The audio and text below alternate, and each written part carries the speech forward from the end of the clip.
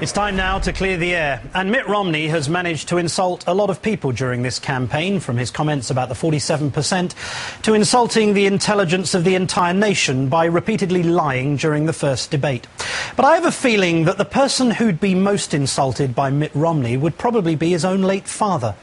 When George Romney launched his own campaign to run for the presidency in 1968, he released 12 years of tax returns because he believed that anything less would be manipulated to give the best possible impression. But look at what his son has done. He's released just 2 years of tax returns, and he intentionally overpaid, not taking more than $2 million in deductions because he knew that a quarter billionaire who pays just 9% in tax couldn't possibly claim to be the champion of every American.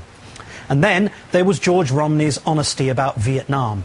You see, he originally supported the war, but he changed his mind and told the truth, that this wasn't a good war that America was going to win, but a bad one that the country was going to lose. And those comments proved to be his undoing, and his bid for the presidency collapsed, though his integrity did not. But with Mitt Romney, it's the exact opposite. Instead of transparency, we get secrecy. Instead of the truth, we get a bucket full of lies. And given his father's example, Mitt Romney really should have known better.